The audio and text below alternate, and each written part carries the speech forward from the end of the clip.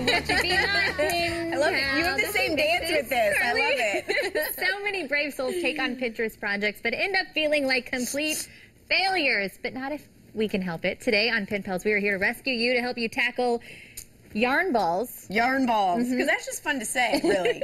I'm told that these can be tricky, maybe a little tedious sometimes, but we're going to show you today that it's possible and they can be done. Or in your own words, how in the commercial break you said this was kind of a hot mess when you were starting to do it last night. As you'll notice, which I'm kind of feeling like you don't trust me, Carly, because we have aprons on this morning. I was instructed to wear aprons on this episode of Pin Pals. The last time we tried this with making kind of bowls with balloons, similar, we used chocolate. And it did not end up so well. I don't remember that. I don't remember that at all. Let me remind you, there was chocolate everywhere in the studio and all over us. But that's all right. We're not messing with chocolate this time, so hopefully this will be a little bit cleaner. These are DIY string balloons. And kind of the idea, you just saw the picture of what it's supposed to look like there. There's a lot of fails on Pinterest. This is a pinstrosity. But as you can see, they're gorgeous at the top. You can maybe add lights to them, Christmas lights inside, make them lights, make them lanterns, maybe even do a nice centerpiece. Not that one. That's not a good centerpiece. But that looks like a cobweb. What's going on there? Maybe white wasn't a good color choice. Let's blame it on the color. A lot of people do have trouble making these, so we like to do things live here on Pin Pals. This one had to dry overnight, so I did have to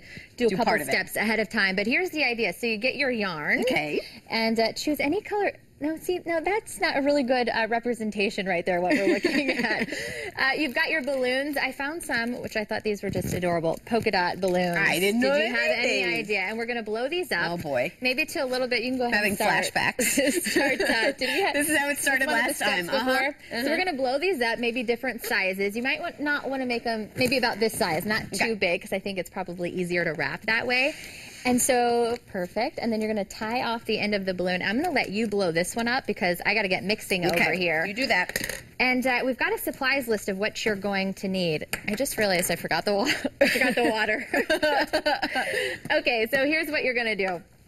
You're going to need water first of all. Can we get one of our camera guys to get water real quick? Yeah, can we fill this up here? Oh, look. He's standing Come on in, Alex. It's a little dusty in here. Come on. Yeah, okay, let's fill this up. You're going to need a half cup. What would we do without this? Where's Alex's hand? A half cup of water. You're going to pour this into a bowl. Okay. I'm not really suggesting you're going to use a nice kitchen bowl like I did. So you're going to fill this up with water. Another kitchen product you're going to need is cornstarch. Okay. I don't know why you need the cornstarch. I'm not going to lie. I don't know why you need cornstarch with the water and the glue. Why you just can't put glue on it. I have no idea. The consistency. There's something about the consistency. Something with the consistency. So you're going to fill up the water and your cornstarch. And all of this you can get at your craft store, except maybe the cornstarch. You might have to go to Publix for that. And then you're going to get Elmer's glue. Look how see, I'm glad. Yeah. Can I use yours? I'm really glad we've got aprons this time. So you just take the Elmer's glue and you're going to dump this into the bowl with the water and with the cornstarch. Now this did get a little messy, so I suggest you either do it over a sink. So or B, really stand back and just let the other host do it. He doesn't trust me. Okay, so either over a sink or maybe lay out. I've got wax paper here. Yes, maybe, I did see you prepared this. That's maybe good. You want maybe some newspaper on a table. That could work too. It is glue, so it can get a little sticky, a little messy. So I'm using a plastic spoon here. I didn't want to use anything too nice. And I'm just mixing this up. This is going to be a nice, sticky, gluey, messy consistency. Is it supposed to be pretty thick, or is it going to be pretty thin and watery? It's kind of a medium consistency. You don't want it too watery. I probably could use a little more glue in this mixture here.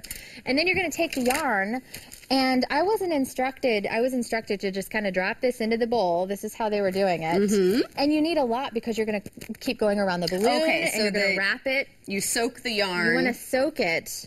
And then I'm just going to cut it so we can get going on this. But so what you want to do is you want to drench the yarn. And like I said, the way that this gets messy is you're constantly drenching this, and you've got to pull it off and kind of soak it off. But then it wads up. So you got to be careful. So so here's what we're going to do. The wax paper. So this is essentially what you did. Right. You wrap this about around. 30 seconds left. This is where it gets really, really messy. Okay, you're wrapping this. This is a little tricky to stay on. It can look kind of a hot mess, as we were talking about. So once you've got all that done. But you can really have fun with it, though, right? I mean, you don't need to necessarily. I mean, it looks like even if it's messy, it could still work. problem is that it gets sticky. So yeah, well, hopefully it works. So this is what I'm going to let you do the honors. Okay. So you've got a pair of scissors here. Boy. This is where it went bad last time. We've got to pop the balloon to see if this actually did work. So so see if it'll stay together. Yeah, and you said stand back and let the other host do it, right? Woo! Ooh. Oh, that might actually. This is pretty cool. Now the trick will be because how do we get that out? Pulling the balloon. Let's see if we It's supposed to be in there.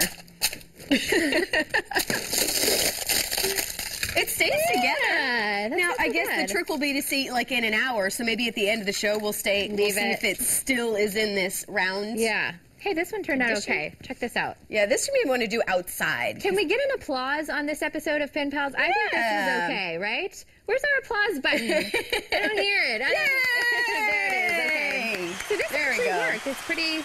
Like I said, I'll be interested to know if in an hour, if it still holds this shape. Okay, well, we'll check in. We'll check in later. But I think it's pretty good. I think we deserve an applause for this one. Yeah. Fun crafts for the kids. Jim, this man is a Soviet spy. Allegedly. Come on, counselor. All right, in the shadow of war, one man showed the world what we stand for. Steven Spielberg and Tom Hanks are together again. We take a look at the film coming to DVD this week, Bridge of Spies.